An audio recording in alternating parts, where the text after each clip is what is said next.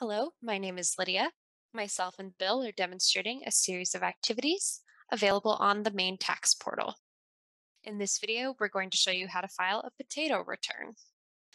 This is a logged in activity, so you must have a Maine tax portal username and be logged in to do this.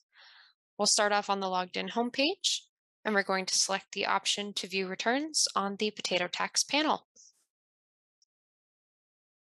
We're going to select File Now for the period for which we'd like to file, in this case, the period ending September 30th of 2021.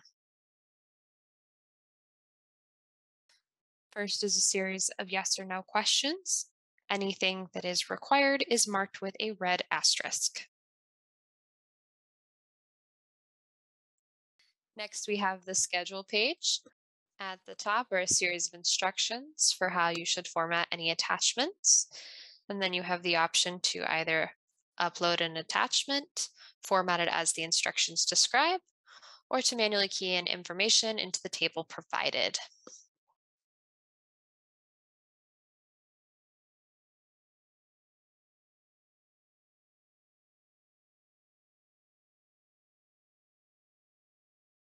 And for the purpose of today's demonstration, we're just going to add an attachment. Once the information is uploaded, just look through and verify that everything is correct, no errors.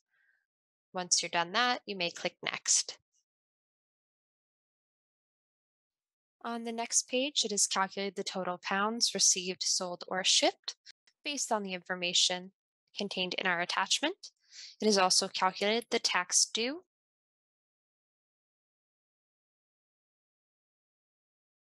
And on the next page, it gives us the option to make a payment for that amount due.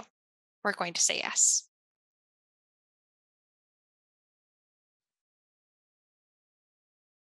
We'll be asked to choose our payment method or enter in a new one.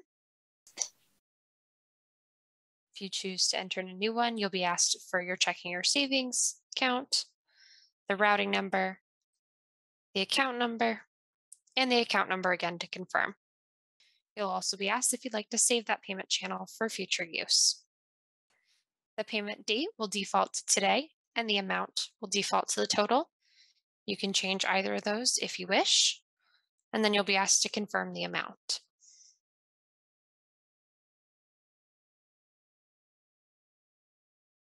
On the next page, there will be a summary of the information entered thus far. Once you confirm everything is correct, you may continue.